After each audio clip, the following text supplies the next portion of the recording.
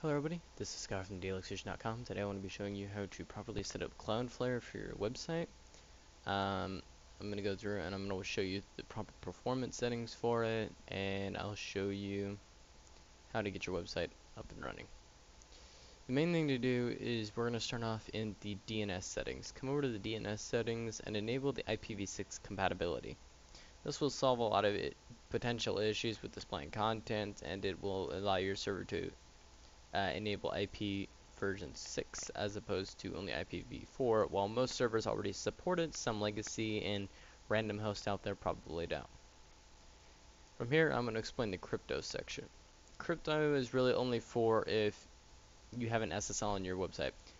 Every website that uses CloudFlare will get a flexible SSL, which essentially means you have an SSL connection to their server and their resources, but not to your actual server. So it's going to display broken content if someone tries to serve it over SSL. The next thing we have is the firewall. The firewall is where you'll be able to configure your security level.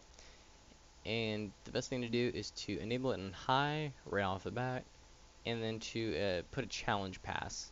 So they have to take a challenge like a CAPTCHA, or it has to be challenged by CloudFlare, and I always keep it at the default for 15 minutes, so they'll have to retake it again if they're still on the website.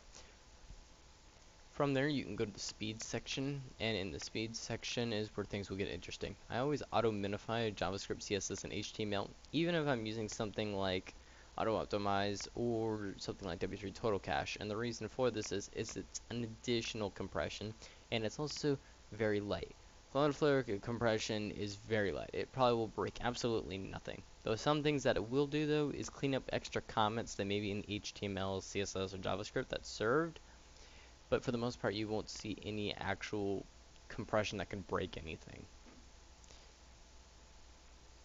The next thing we're going to do is you're going to come down to the rocket loader. I typically always set the rocket loader to automatic, and then I'm just able to change it by disabling it for certain things. If there's a script that isn't working or is having issues, you just have to put the data cf async equals false tag in front of the source attribute, and it will automatically be set to be ignored by the rocket loader.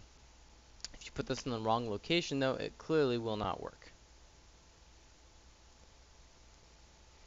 Caching there isn't a whole lot of things you can really do here if you're on the free plan, but there's a lot of plans for enterprise that they've been adding. The most important thing, though, is make sure you have always online activated, and to make sure that the caching level is set to standard. If you set it to ignore query strings, it means content that is, got a basic example right here. If you have standard, it delivers a different resource for the query string. Typically, we always remove the query strings from our content, so this shouldn't really matter.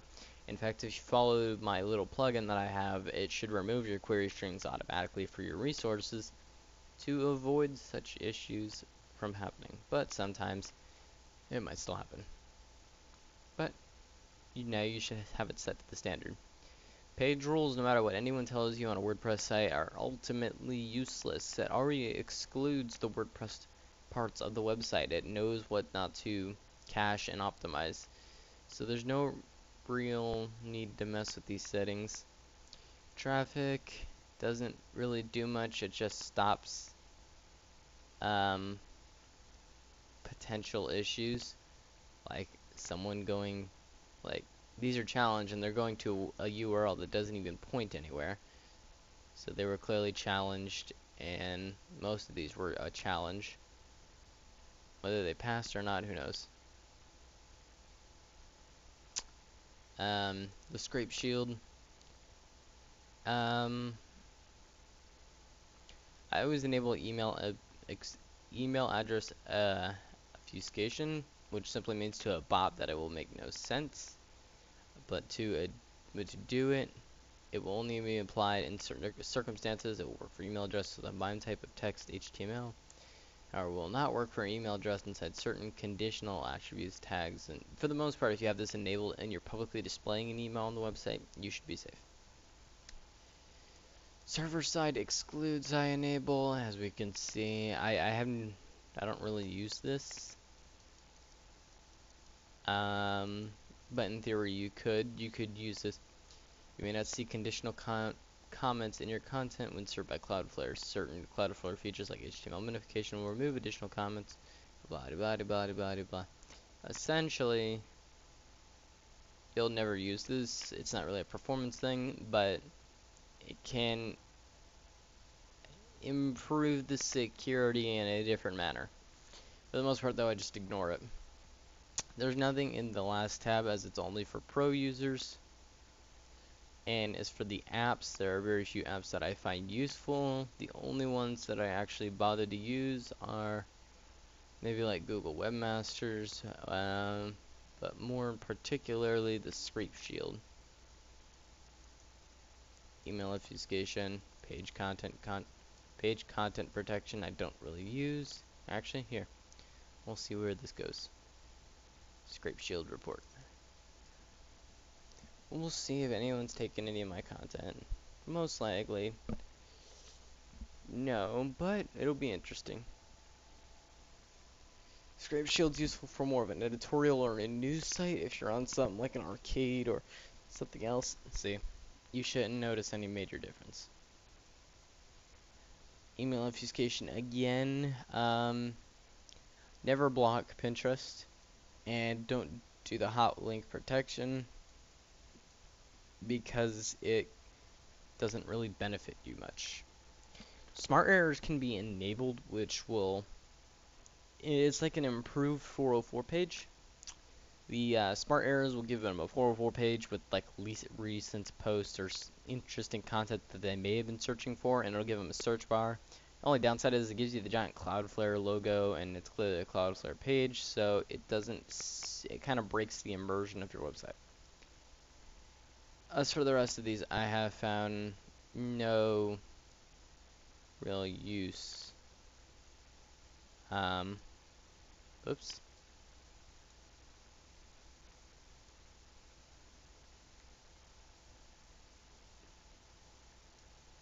I've simply just not found any use for a lot of these extra ones.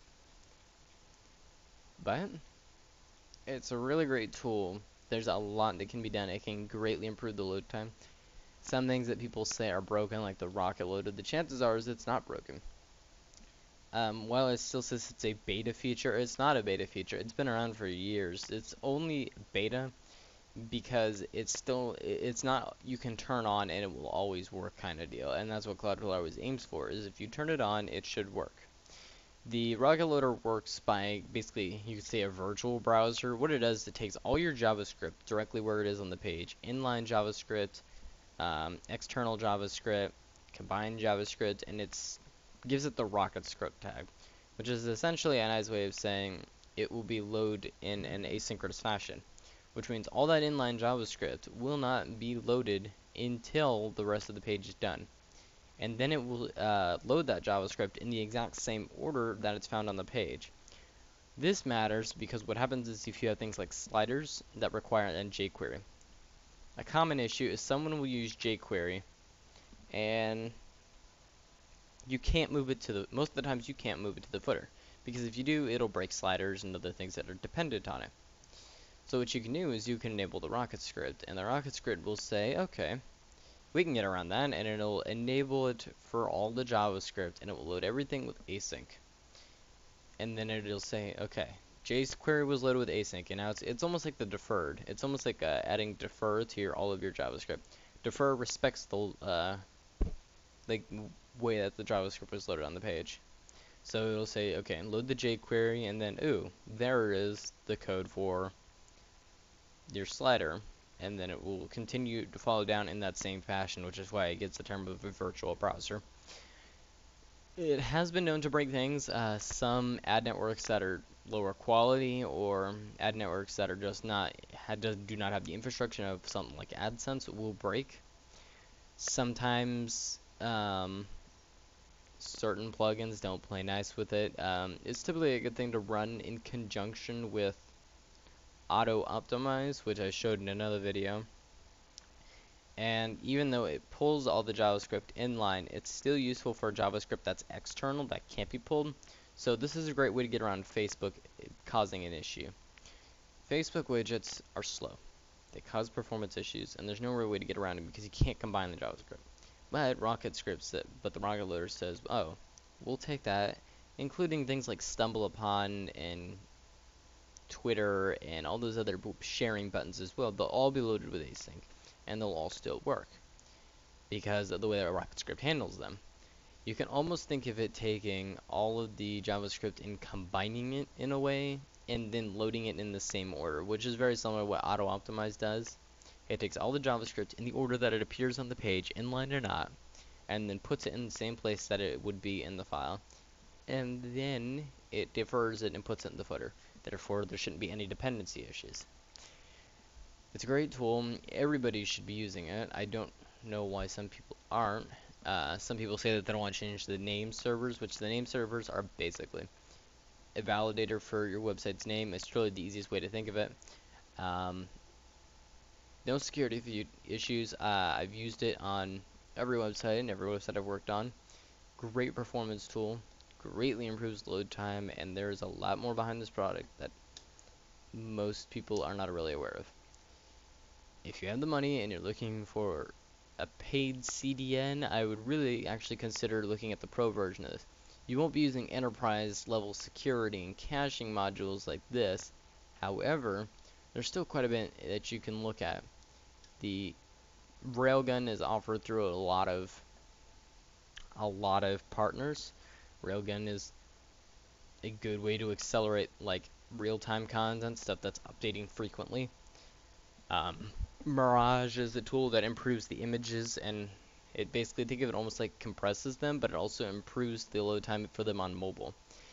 It also uses like a form of async, I believe, where replace the image with low resolution placeholders. It's basically the process of lazy loading.